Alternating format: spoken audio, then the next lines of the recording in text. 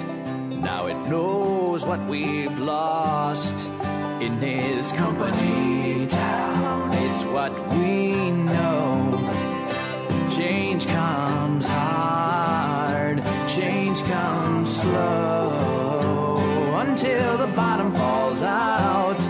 That's how it goes down, until the money's all drained from a company town, till the life's all drained out of a company town.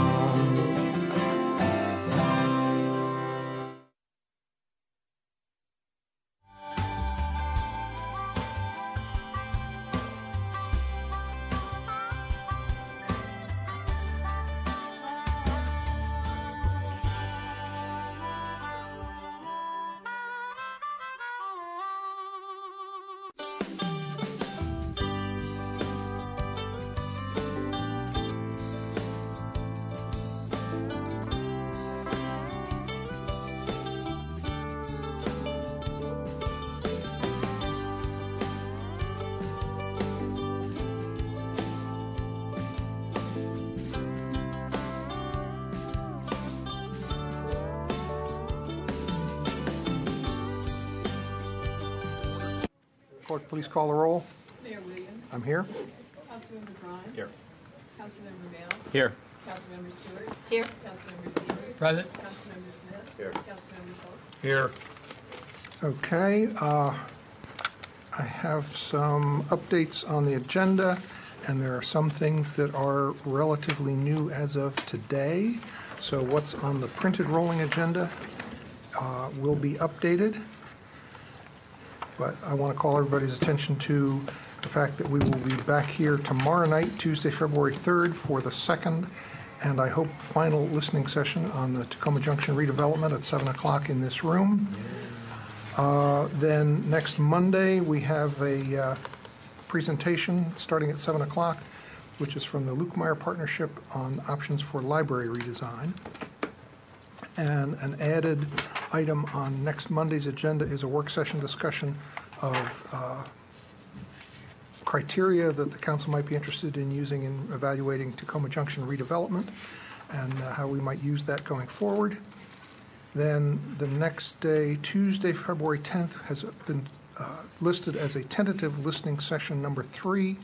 I think we will find that we have heard what we need to hear tomorrow night. That was always a tentative one, and I'd really only like to do that if absolutely necessary. I'm hoping that people who come tomorrow night, that we hear from different people we have not heard from before. I don't think we need to hear from the same people again. So hopefully that will take care of things. Then the following day, Wednesday that week, for the third night in a row, we will be here, and that will be the department roundtables, and that's at 7:30. And that's the first of 2 department roundtables as we get ready for the budget. Monday, February 16th is President's Day. The city offices will be closed both Sunday the 15th and Monday the 16th.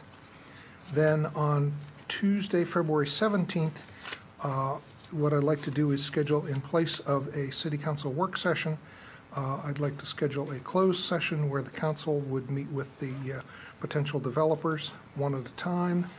And we'd have a closed session that evening, and then when we come back on the following Monday, February 23rd, we would have a discussion of next steps on the Tacoma Junction redevelopment. So that's some changes from what's printed, but we'll go forward with that schedule.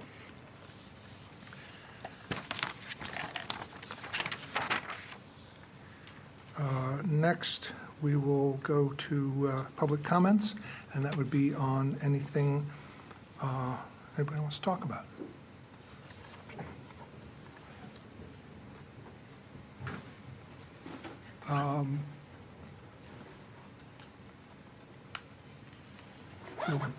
We'll go to Pastor Wright first. Just for the public record, I wanted to express my appreciation to the city of Tacoma Park, Chief Goldberg, the mayor, our councilman Seth Grimes, for your support when we hosted the recent funeral for the demised officer Craig Chandler. We couldn't have done it without you.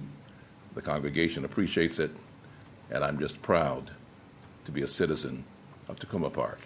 Thank you very much. Thank you very much, Pastor Wright. Mr. Lovelace. Hello, my name is Pat Lovelace. I'm your official peace delegate, 7620 Maple Avenue, Takoma Park. I'd like to ask you people up there if we could look into putting on the agenda a proposition to make Takoma Park a drone-free city, because we saw what the drones can do already. Home-bought drones, homemade drones, and so forth within our own area. They crashed one on the White House lawn, near the White House lawn. They crashed a drone, and they said it's a huge breach in security. Well, maybe they'll wake up and realize it's a huge breach in privacy and security for all of us. I think Takoma Park should lead the way, again, in this area, lead the way to become a drone-free city, not allowing any drones within our city boundaries or to be built within our city boundaries, flown or assembled, or any other parts going through our city, like we do with the nuclear weapons, because drones are to our privacy what nuclear weapons are to our cities. They're just destroying us. They make us live in fear. And again, you don't know what those little drones can bring. They can carry a disease. They can carry a bomb. They can carry a flammable liquid. They can do anything. We can do everything we can to prevent that from happening, not allowing it to happen. What do you call security when they say we're going to stop this from happening? Yeah, we allow this to happen. Isn't that kind of talking back asswards? I think so. I think we got to stop that and start getting on what really the problem is. And I'd like to see them do that. We got to stop the drones from going in our city. This is supposed to be a peaceful city, and I'd like to see it stay that way. And I'd like to also ask the arborist if he's up there. I've meant to ask this for many, many months. What is the oldest and largest trees in Takoma Park? Do they know what the oldest tree is and what the largest tree is? I'd like to know that. And also I'd like to ask if that sign has been removed from our area yet. The Frank Joe sign. I'd like to know if that's been removed yet. Yes. Thank you very much, everybody. We finally did it. See, one person can make a difference, and this is a classic example of it. So let every other person out there who says one person can't make a difference or one vote don't matter, let them get up there and tell me that, because I proved one person makes a difference. And thank you very much, everybody, for listening. Thank you. And I'd like to, again, stress that we got to do everything we can to protect our right to privacy, protect our right to safety, and our right to our city by stopping the drones from flying and being manufactured anywhere around Takoma Park. Please, this is Takoma Park. Let's Thank you, Mr. remember that. Lovelace. Thank you. Anybody else?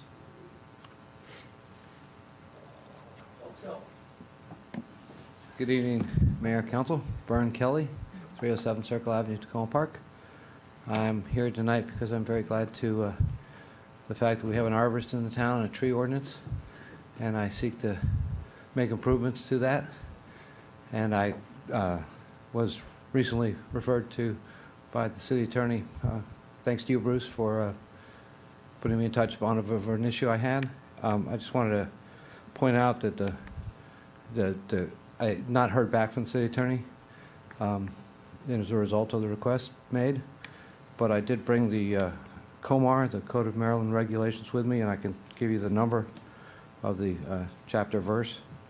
It's 08.19.06.01, and I'll leave it at that. Thanks. Thank you.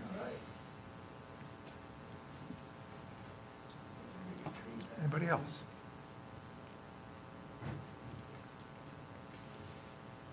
Hi, Thea Scarrato.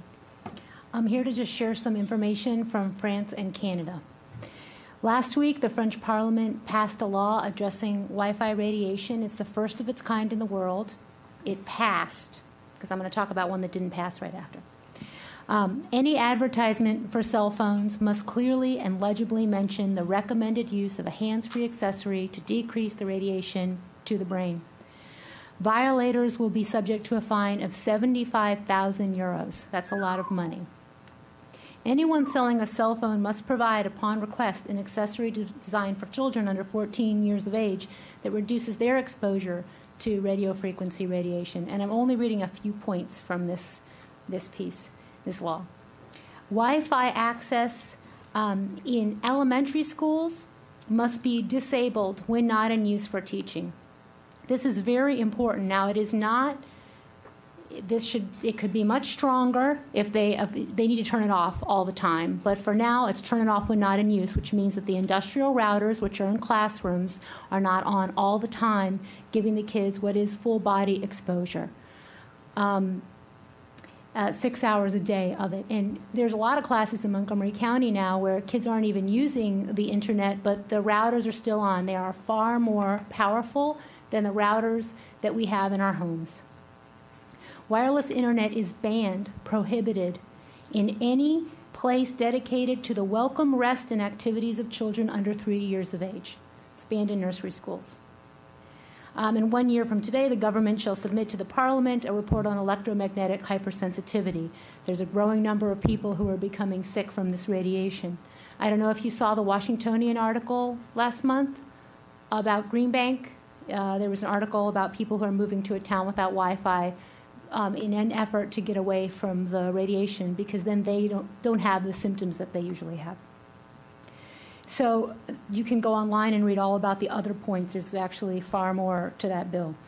In Canada, last month, the MP Terrence Young introduced the first ever national bill that would require labels on all wireless devices that address the public health risks. And he's got four-party support for that bill. And I'd like to read you what he said. This did not pass yet. This has just been introduced. The purpose of C648 is to protect Canadians by changing the way we think about cellular devices, Wi-Fi, portable devices, baby monitors, and other Wi-Fi devices by empowering them with the information they need to understand potential serious risk to their health from long-term and continuous use of these devices and the greater risk to children.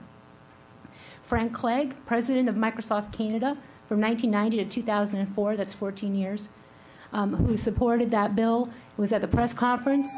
And he talks about a lot of things. You can go online and read that. And I sincerely hope, and I have hope, that Tacoma Park will take action and inform the community about this issue.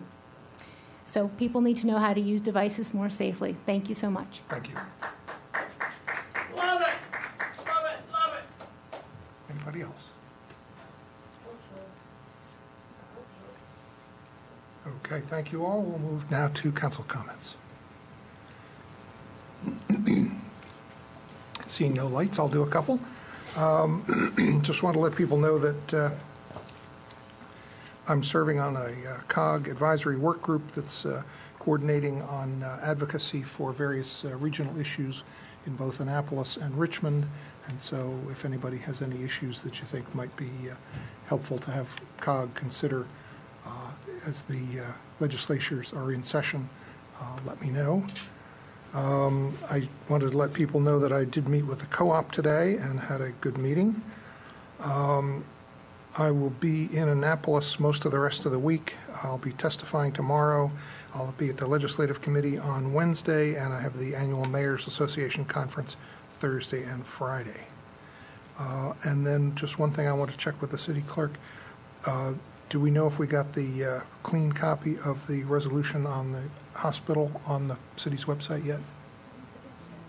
I looked and didn't see it. It should be. I'll make sure it's up there. Okay.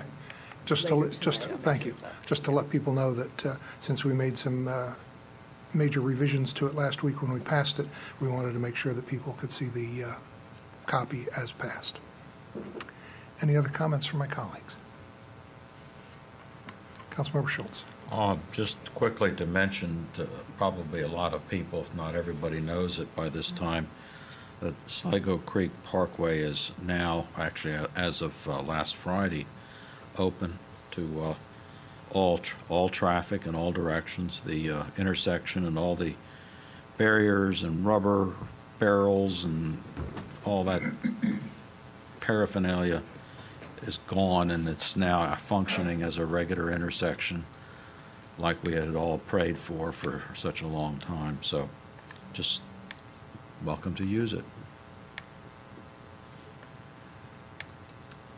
Anybody else? All right, we'll move along to the city manager's comments. Good evening. I've got a couple items. I wanted to give an update on the status of the dog park. We talked a little bit about this offline, but I wanted to make sure that this was public information. I think originally we were going to have a discussion of the dog park on today, so people may be paying attention.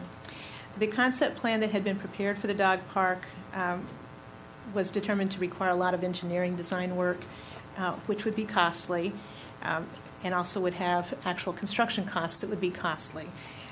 For that reason, city staff met with representatives of Tacoma Dogs to go over those plans, to find, to look and see if there was a way to come up with at least a phase one plan that was easier to advance and less expensive.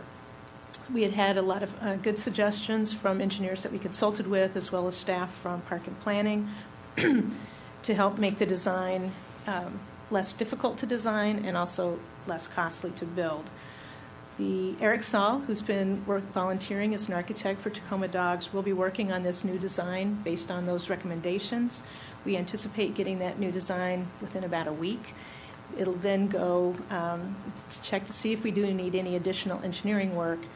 We anticipate bringing back plans and recommended some cost options for the council to consider at perhaps the March 2nd council meeting. So I wanted to let people know about that. I also wanted to indicate that over the weekend, the Tacoma Metro public hearing staff comments were released by WMATA. Any comments on those staff recommendations? I'm sorry? Staff report. Staff report. Public hearing. Yes, and it had staff recommendations based on the public hearing comments from last June. Any comments on the WMATA staff recommendations are due by March 2nd. The report that is online on the WMATA website includes a new site design, and it also includes an updated environmental report, both of which we're reviewing. It's likely to go to WMATA's Planning, Development, and Real Estate Committee on March 12th for approval, and to the full board for approval as a report on March 26th. If those things happen, about a month or so after that, the DC zoning's planned unit development process would begin. Then we go through a whole public process related to that, and we'll see what the role is that we play, but it does take a long time once it gets into zoning, so there's that. I'd also like to make a couple comments about the snow regulations and snow shoveling. First of all, we had talked about kind of looked at the snow regulations that are in the city's code. We're not likely to work more on the code changes this winter simply because of staff time. I do want to let you know that I've given some direction for us to be a little more balanced about when we get notices out for lack of snow shoveling. We don't want to give them out too fast. We certainly want to encourage people to shovel. And so trying to do that in a fair way is something that is a priority of mine. And I wanted to mention that the Lifelong Tacoma Snow Angel program did go into force one day. They partner with the Tacoma Park Middle School's Difference Makers Club, and it had rave reviews from all I have heard. We now have about 27 households signed up for that assistance for people who are not able to shovel and need some help for shoveling. If anyone has interest in that program, they can go on the Lifelong Tacoma page of the city's website. And the final thing I just wanted to mention is that I didn't have the opportunity to say anything when Brian Kenner's resolution thanking him for his service occurred last week. And I just wanted to note that I personally really appreciated the opportunity to work with him. I enjoyed hearing his insights on city processes, staff, and issues. I appreciated that we saw eye to eye on how to manage, and that was a pleasant part of working with him. And in sum, he's a valued colleague and a good friend, and I appreciate the opportunity. I wanted to let him know that I wish him the best as well on his new position. Open for any questions you may have. Thank you. Thanks. Next up is the legislative update. I can throw it over to Jesse's hands. I'll go into one of the things is we're trying to ease her into it. share our work. Jesse will kind of be taking the staff lead on working with legislative items. I do want to note that I did get a call from Michelle Douglas about the one of our main alcoholic beverage license bill, that it's not showing up on the schedule because of sounds like a problem that happened in Jamie Raskin's office, for which they have corrected it, so it will show up soon. Should not cause a problem with getting the bill through, but it's why there is a delay. So it was nice to get a heads up about why it didn't show up yet on the agenda for the various bills. And do you want to say anything, Jesse, about? No? Okay. I think maybe, Bruce, you'll have some more information, and I know certainly after Wednesday's legislative committee. Right. But we will have a full list next week for status of various legislative items. And I can just mention quickly 3 items that are among the bills that we're going to be discussing tomorrow or Wednesday at the legislative committee. One of them that I'm assuming that we don't have a problem with is Senate Bill 132, which is looking to change it so that we, the council, would have to approve whoever is going to be the employee who is designated to kind of approve and pass on speed camera tickets. And I'm assuming that us having to approve that person formally shouldn't be an issue. And if it is an issue, I need to know before Wednesday. Well, I mean, it's contrary to our charter that the council directs staff, and so naming a particular individual could be seen as directing staff, and therefore contrary to our charter. Yes, I just really learned about this today, so I don't have a statement back on that. I mean, I would think certainly that the council could direct the city manager or his or her designee. Right. Yeah. Okay.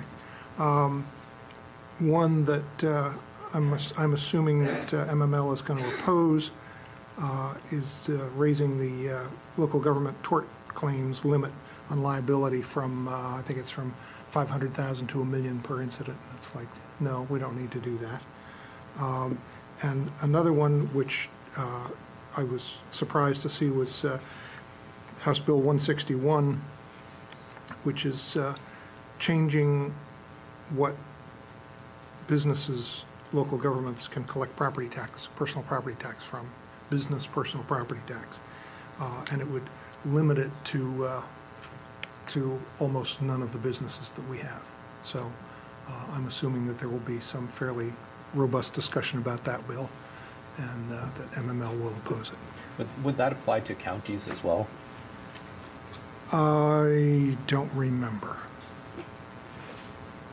I tend to think not, but I'm not sure. But it would just take one of the few ways that municipal governments have of raising money to pay expenses and take it off the plate. And we're very limited now in what we can do. So I'll have a longer report next week. All right, we don't have any minutes to adopt this evening, so we'll move to the presentation, and we're going to have a report from the city arborist, his annual report.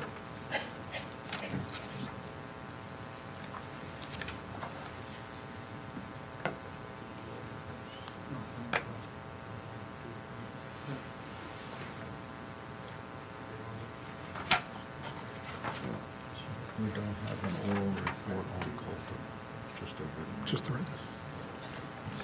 Well, we got just a moment. I did forget to note that the Coulter annual report is in your package, and if you have other questions about it at some point, just let me know and I'll find out the answers.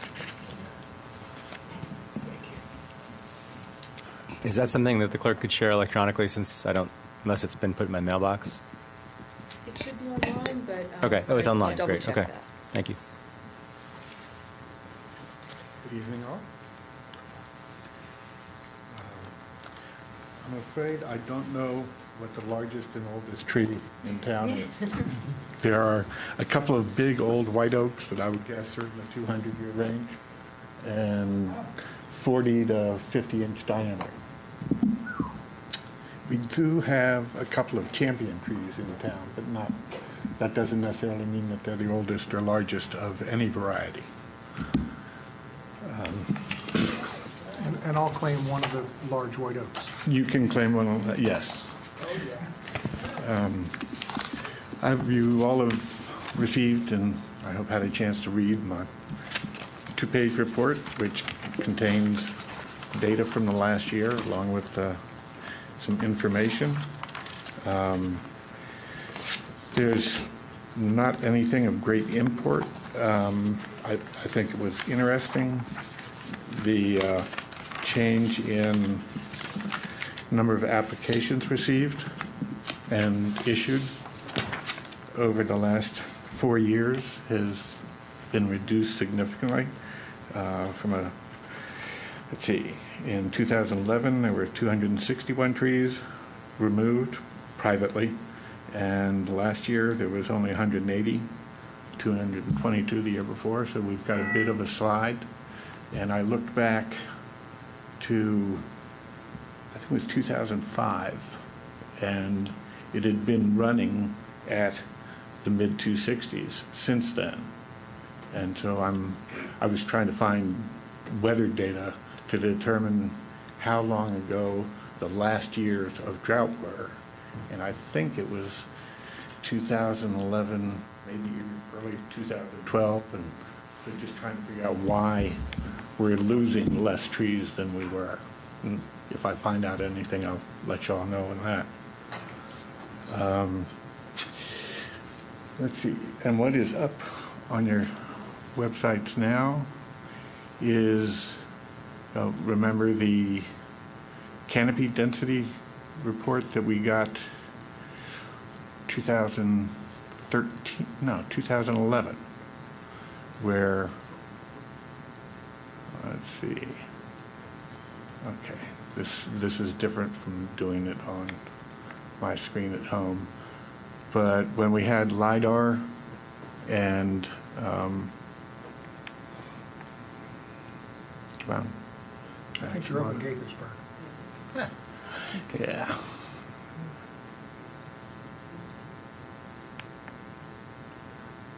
I can move the data, but I can't move the controls out. But it said that the city was 49% canopy, or 61, whatever it was that I reported. This is the same comparable data 4 years later, so that when I get our city cutout from this data, we'll be able to do an absolute comparison of change in canopy from the earlier one to this one. See, looking at the numbers of removals we've got, whether we are losing or gaining canopy, and see what has changed. This is on a 1-foot pixel, so it picks up newly planted trees as well as big ones, tells us what is open space, tells us what can be planted or can be planted but is unlikely to be, i.e. a parking lot could be dug up and you could plant, a yard can be planted. The old report is up on the website. Todd, this just came out, is that correct? This, I don't know. I talked with one of my colleagues about it maybe 8 or 9 months ago, and I hadn't heard any more, so I just found it. It's on 214 data, I believe. So we'll have some good information on canopy cover. Can you scroll down toward Tacoma Park on what you've got there? Let's see, Upper County, Rockville. It's closer. We're inside the Beltway. Yeah, yeah. And the real problem is I don't know. Let's see. I can't get up there to make it any bigger. Go to There we Scroll go. on the side. Hmm? Scroll the bar on the right-hand side to scroll. I don't have a bar on the right-hand side. Oh. Oh, there we are. Okay. Oh, okay, so let's try once more. There we are. University Park. Maplewood, okay. So this is us. In the last one, this was all brown. That's the school, Montgomery, or the elementary school field, and it was under construction during the last data session.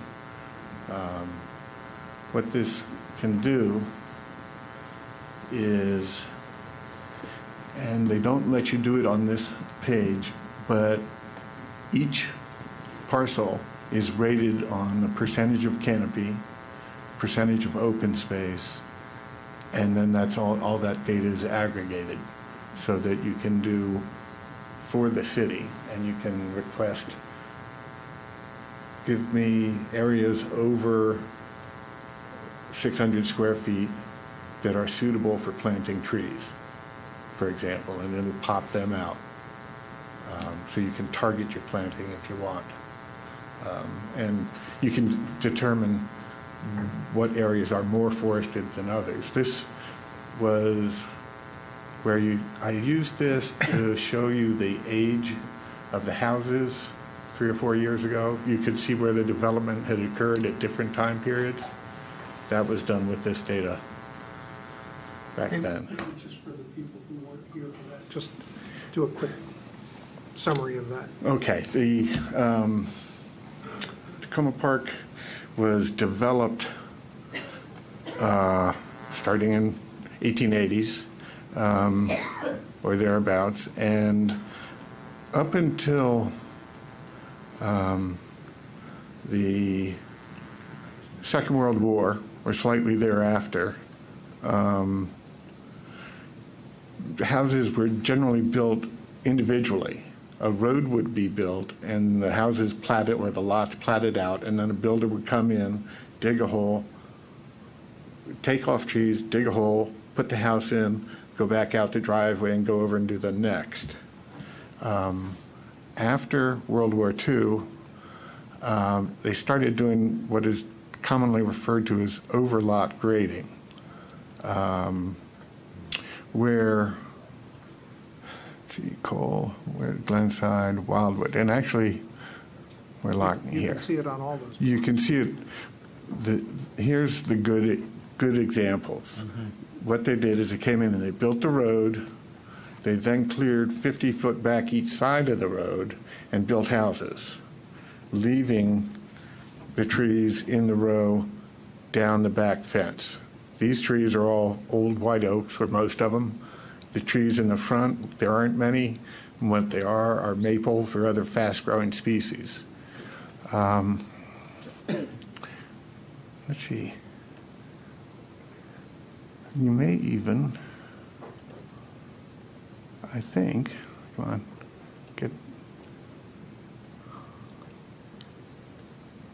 see, that tree is only 6 feet in diameter, and so that's the accuracy and the detail of the data. Those are a couple of little trees, and then you get over here in the older section of town, and there are the big trees out arching over the street in the front yards, and that's where the houses were built individually. And how old's your house, Fred? 40s? 1947 Okay. on Wildwood. So at that point, they were still building them one by one. Right. And so those trees, going back to why we have them, the entire metro area was basically denuded by the time of the Civil War for firewood, construction wood, or agriculture. Tacoma Park is not equipped with soils to support agriculture in many places. So the property was abandoned, And when that happened, you had regrowth, second generation of pioneer species, which by the time that development started again in the 80s was smaller trees like those there on the bridge. And there's another picture of the cable car that's farther away and shows the tower and a cable car sitting on it, if you remember it, maybe over in the Violet Room. If you look in the back, it still has Virginia pine, which is pioneer species, and they generally only last 40 years before the oaks start coming through. And so that's in the 80s, showing that the forest started here around the time of the Civil War. Most of the big white oaks are from, and the chestnut oaks that we're losing, are from that time frame. And they've had their roots pounded on for 100 years with kids playing football or whatever in the front yards, getting your soil compacted. Those are the reasons that we're losing that, and the drought are stressing the trees and making them susceptible. You want to go to some of the other items that you were... Sure. Can I ask you just a question on this particular piece of new software? How does it discriminate between the greenery of trees as visualized from above as opposed to the greenery just generated by shrubs and things of that nature? The data was collected using infrared and LIDAR, which is a laser sonar. So they fly a plane at a controlled elevation, and they're sending down laser and catching the rebound, so they can tell how high the information is. When I get the information, I can come show you another thing. It's actually how they now make topo maps, is they use a laser, and they interpolate that data and can be very accurate. Okay. I'm convinced. Okay. Where they use drones. I wouldn't be surprised. One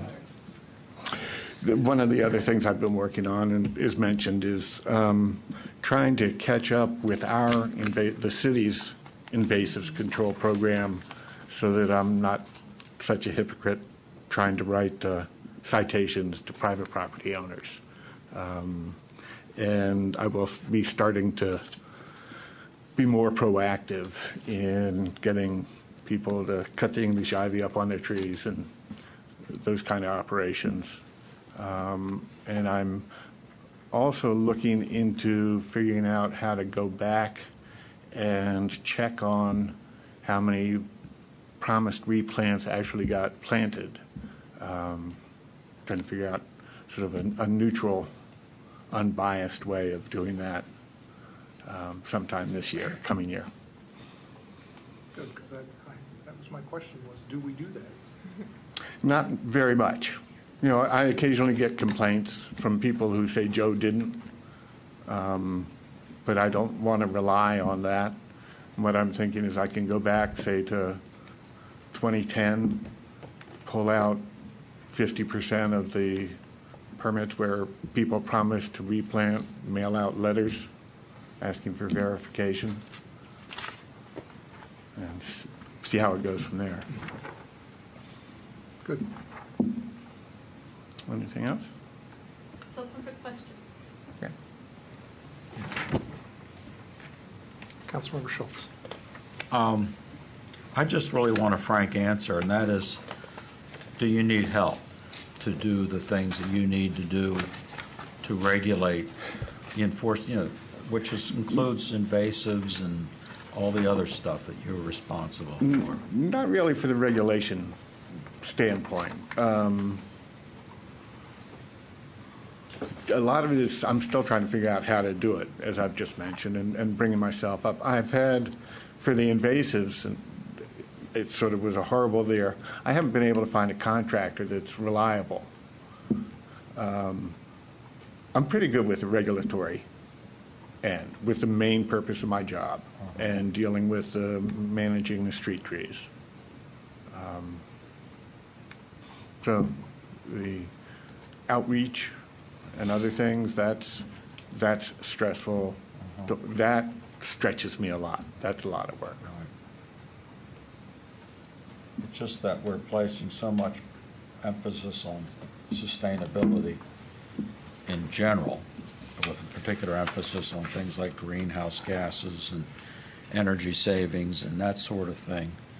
But we would all agree that preserving our tree canopy and the related stuff that the things we want to do is to encourage planting and all of that is a many-faceted effort, part of which of it is regulatory, part of which is educational, part of it is promoting and all of that, and it just seems to be a monstrously broad assignment for one person, no matter how professional that person is.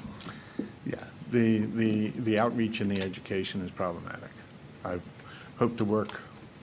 The Tree Commission has been working on that and continue, and we work in tandem,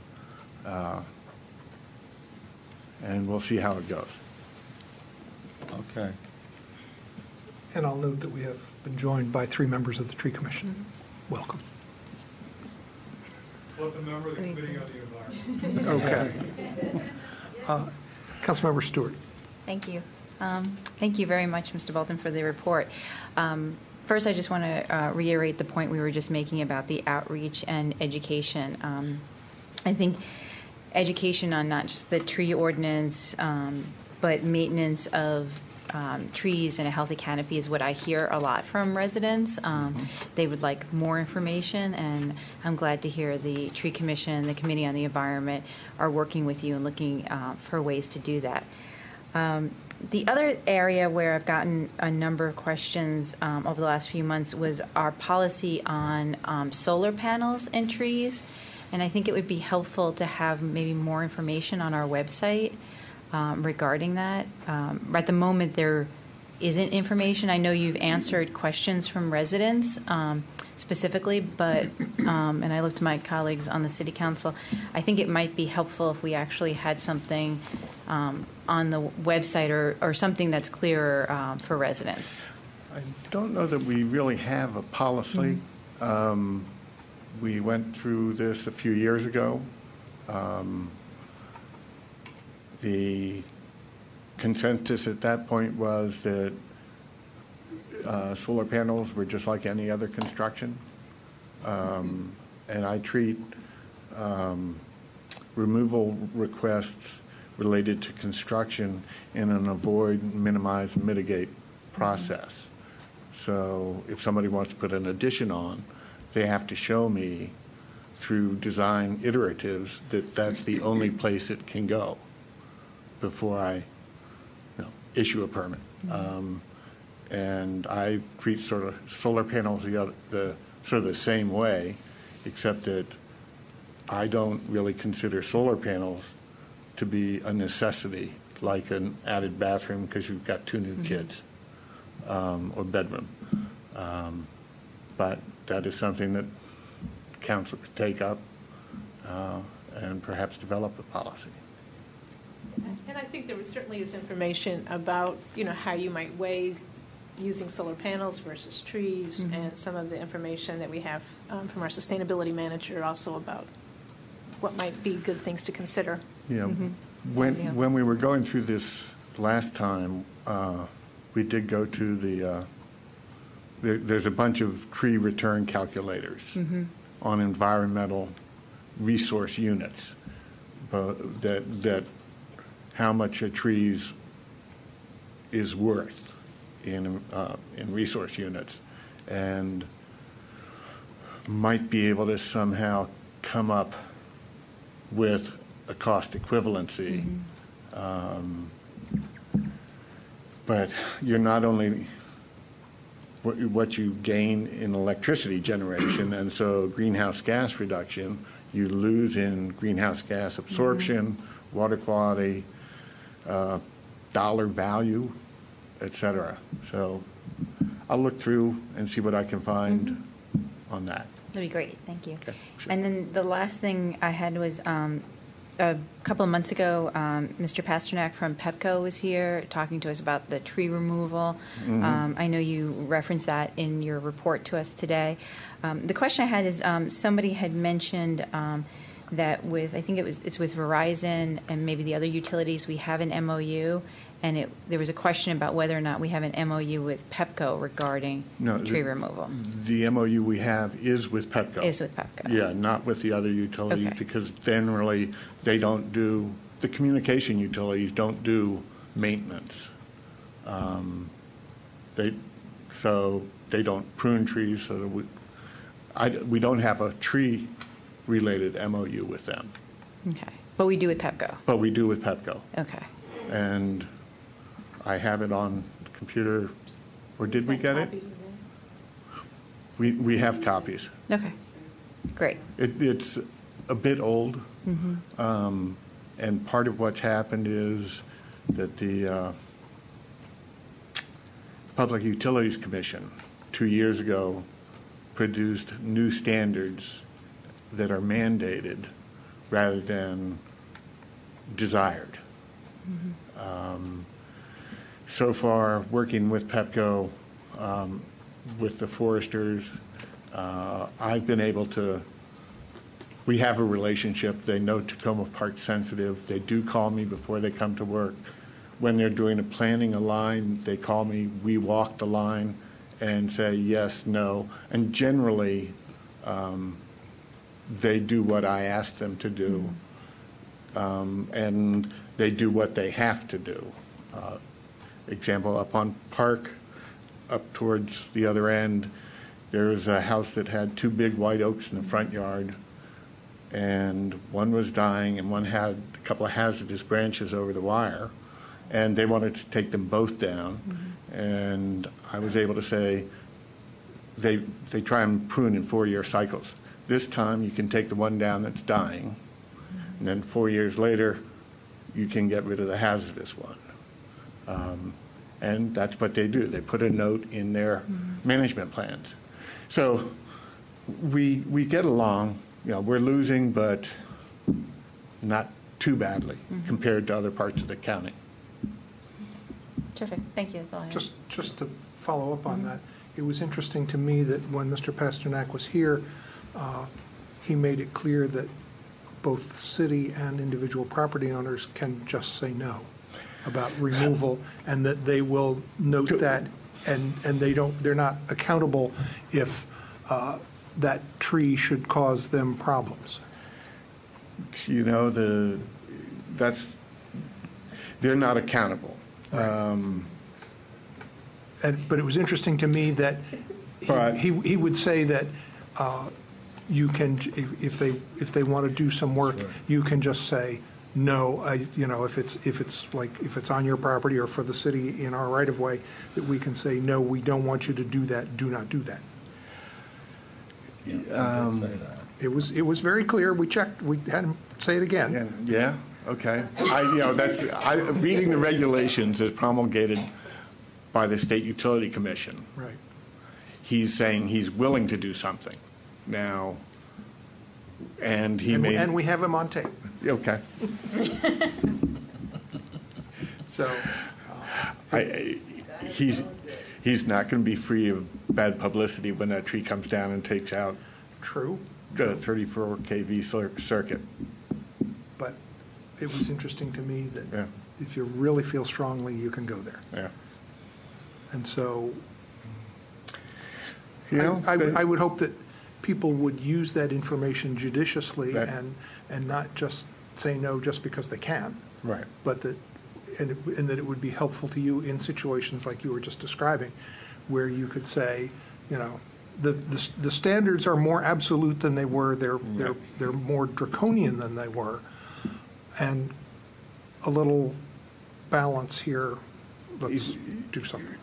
There's on 34 kilowatt lines, there's a 15-foot clear sky requirement, which means 15 feet either side of the wires and vertically. So you cannot have a branch over the wire. And that's required in the regulations. But by working with the planners, we've been able to get around that in many, many cases. And maybe I could just say no on everyone, but then I'd lose the cooperation Exactly. elsewhere. So I prefer to work with them. Councilmember Smith. Thank you, Mayor. Thank you, Mr. Bolton, for the report. Sure. And I want to thank you for your work that you did with Washington Adventist University and one of my constituents on Garland regarding the green strip.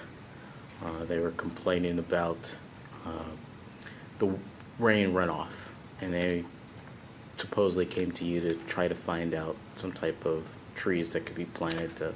Okay. Soak it up? Yes. And so I appreciate it. Sure. But I got a question for you regarding the bulk buy program.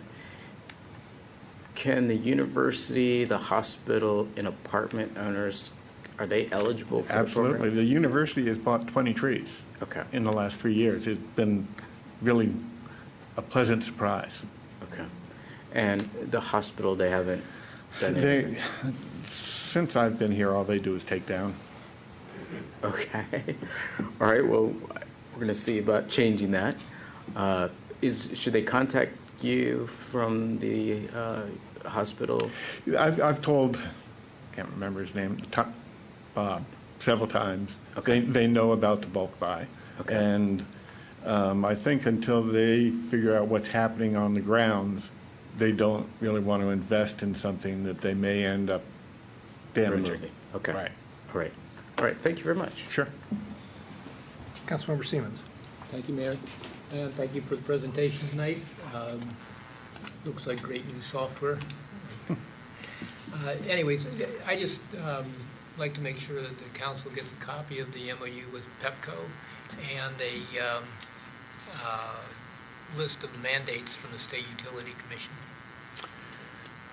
I can pull that the report up. It's like 45 pages of legalese, but I'll find a copy, and digitally maybe I can pick out the pages I was that going to pertain. say, and we certainly would want an electronic copy. We don't want to cut down trees to get this. Thank you. All our paper's recycled anyway.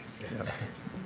And I've got a question on in your report, you talk about the trees that were planted in the right-of-way and the process for deciding which trees go on which streets. And I know you pick a couple of streets every year. Can you just say something about how those streets get chosen? Well, I go for economies of scale, and so I look for the least treed streets where I can do 3 or 4 blocks in a row. Because if I have to send out a watering crew, I don't want them watering one on Hayward, one on Hancock, one on Wildwood. So as this last year, I picked Baltimore from Tacoma down to Albany, and Albany from Baltimore up to Tacoma, and then Boyd, where we had taken a few out for the sidewalk work. And so we planted, so that's maybe 11 blocks worth of trees all together. A couple of people have talked to me. I get suggestions, people wanting trees in front of their house. And so I then look at this look at my tree inventory and figure sort of, do they need it or do they only need one tree? And sort of figure out, I have a rolling list up on my computer of stretches that I notice as well while I'm driving around that are getting bleak. Tulip was in 2013. There were, I think, maybe 3 trees in the right-of-way on Tulip from Holly all the way out to Carroll. So that's how I choose which gets planted. Okay, thanks.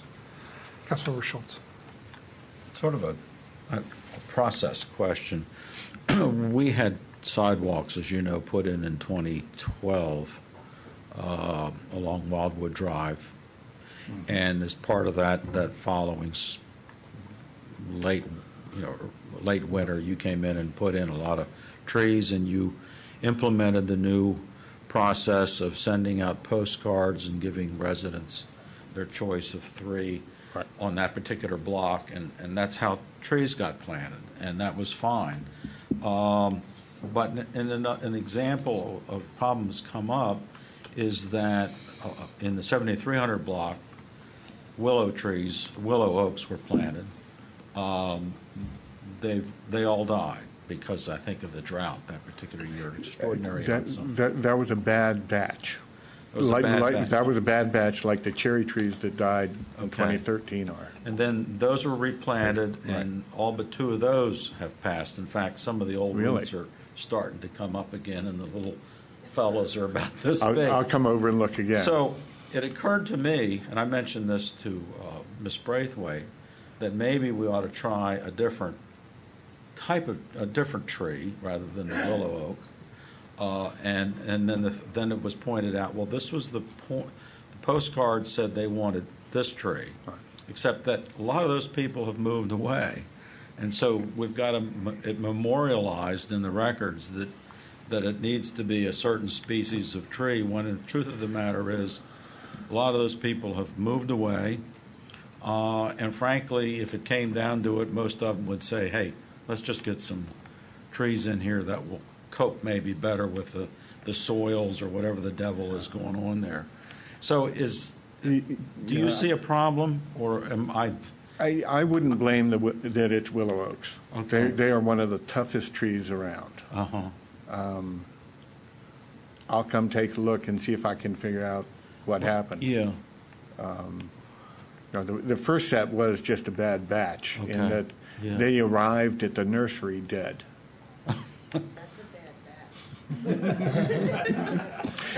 They arrived, it was late enough that they had turned brown, but they turned brown and they didn't even drop their leaves all winter.